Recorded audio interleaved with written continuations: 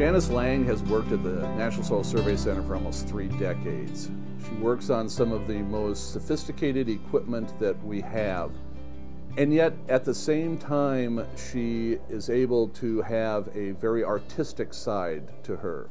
I was a stay-at-home mom for 12 years. Our oldest son has autism, and back in those days, which was in the 70s, there really wasn't any public school education. When he was 12 years old, I was able to get him into the public schools, which freed me up to go back to school.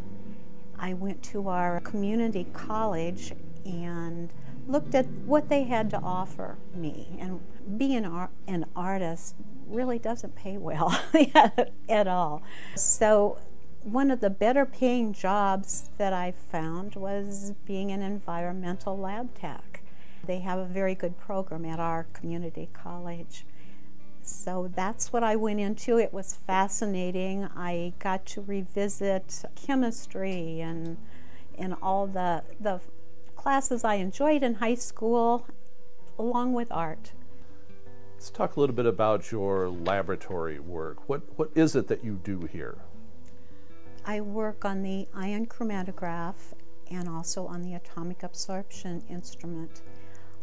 What my analysis does is breaks down the negative and the positive charged particles of each element, and then that information that I gather is given to our scientists. I also do weighing and washing dishes, as most of the technicians do. We have many different jobs, many different hats in the laboratory. I'd like to talk some about your art side of your life. Do you see this as just a pastime, or is there a blend between soils and your art? I think of myself as an environmental artist. All of my artwork reflects my feelings about the environment, about the water, the soil, the air we breathe.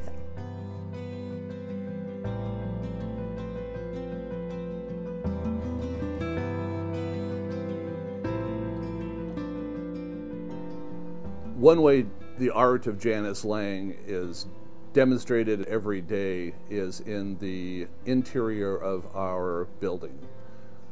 When I started there 5 years ago, it looked like a very sterile government office with rows of cubicles and gray government desks.